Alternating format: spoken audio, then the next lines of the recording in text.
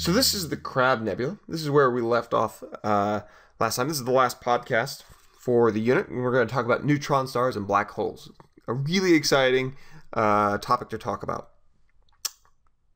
But first off, so last time we talked about massive stars go through this rapid fusing of hydrogen to helium and so on, all the way to iron, and the core collapses, and then that causes a shock wave which can blow up the entire star in a supernova.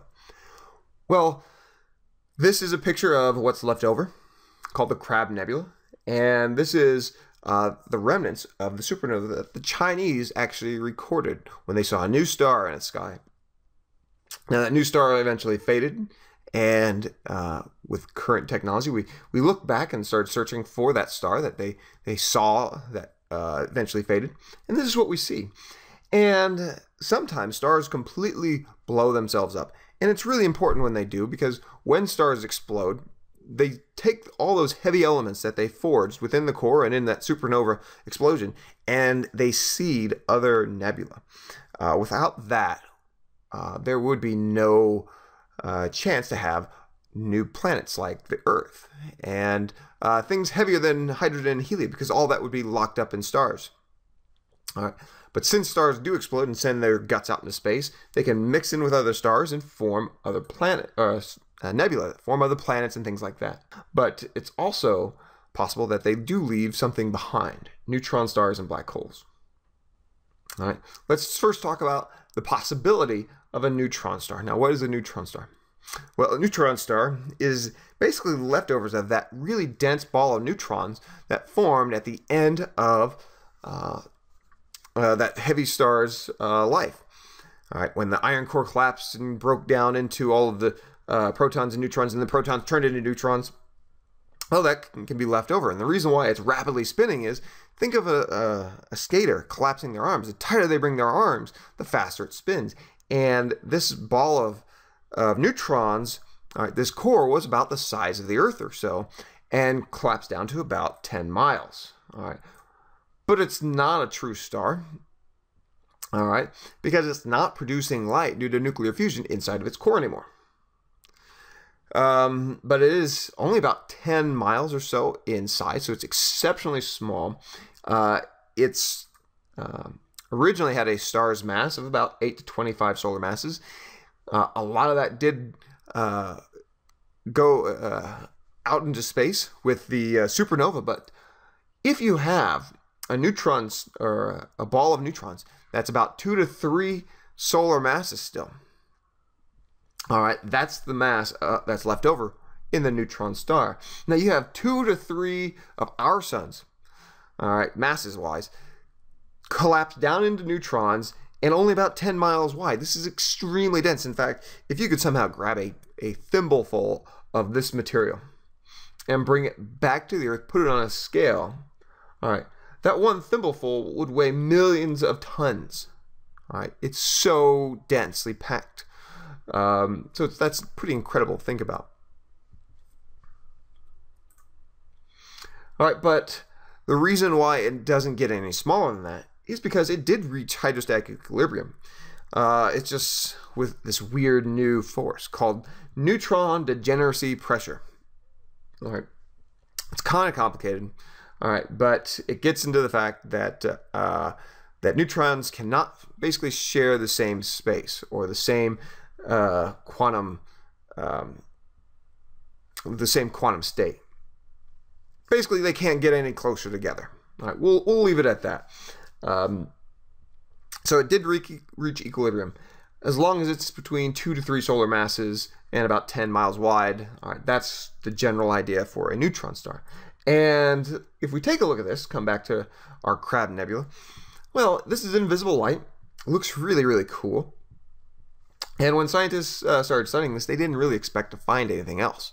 But when they looked at it in other forms of light, they were finding that this isn't a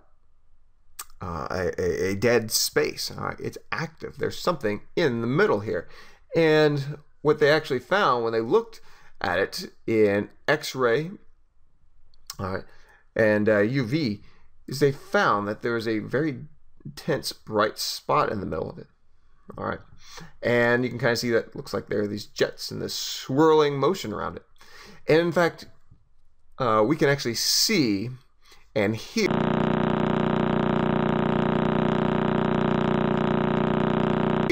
the neutron star that is spinning rapidly in the center here.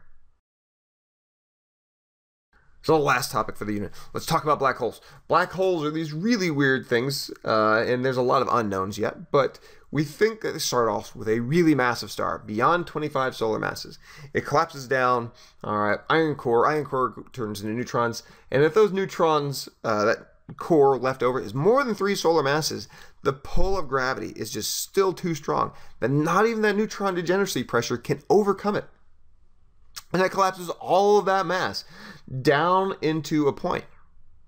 Well, how can things take up only a point in space? That's a really good question, and I don't know. All right, but this point in space, all right, is called the singularity. This is actually the black hole. All right, it's where all the mass has been collected and it's squeezed together. So we're going to break it down into just some basic questions now that students normally have. And I will answer them the best I can. And if you have a question that is not on here, please come up and ask me in class. I'd love to talk about it. So first off, if they're black holes, how can we see them? Great question. Well, here's a picture. And here's another picture. So obviously these black holes don't look very black. And in reality, all right, we're not seeing a black hole. We're seeing things surrounding the black hole. All right, because black holes are black because they don't emit any light. All right, and we'll get to why in a bit. All right, but we can see stuff falling into it.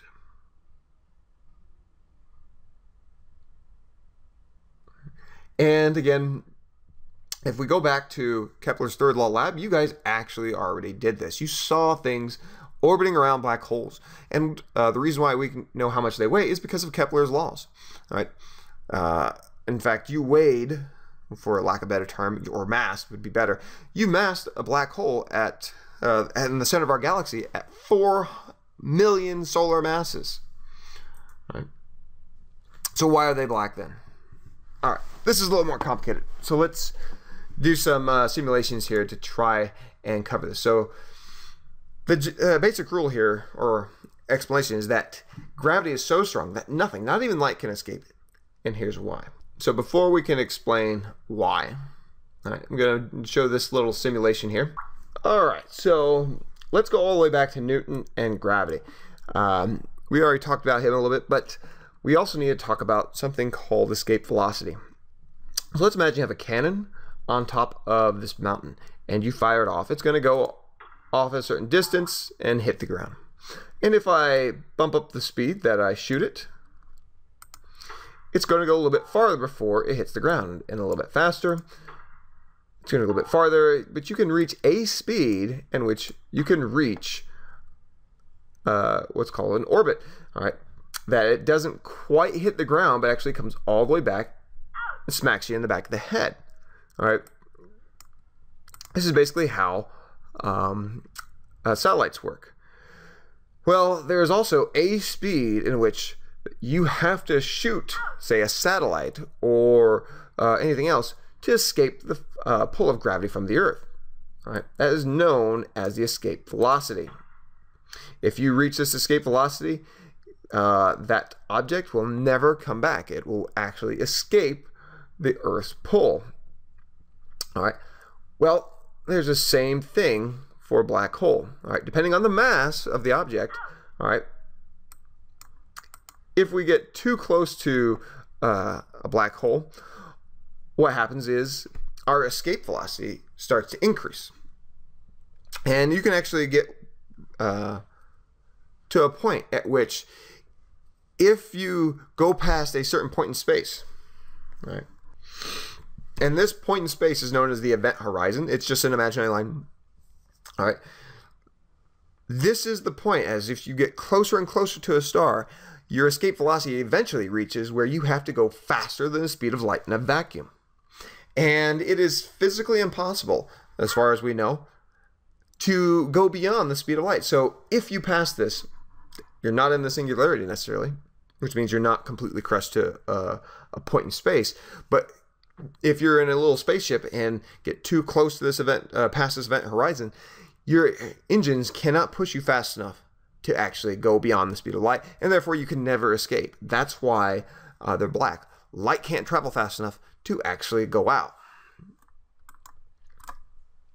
All right, what happens if you did travel near a black hole? Well, all right, most likely what happens is just like if a moon, say for Saturn's rings, got too close and past a certain limit, the forces of gravity nearer it, all right, actually pull harder than the ones before it, or on the other side of the moon. Well, if you were falling feet first towards a black hole, your feet would be pulled harder than your head. And what would happen before you actually got into the black hole, all right, this black hole would actually cause your feet to get pulled harder than your head, and you'd just rip you apart.